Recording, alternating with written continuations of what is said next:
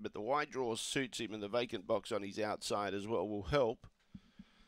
But he'll need a little bit of room to muster. Green light goes on. There's no more bets, thank you. Favourite box, 6 Stir Crazy, a drifting favourite, ready.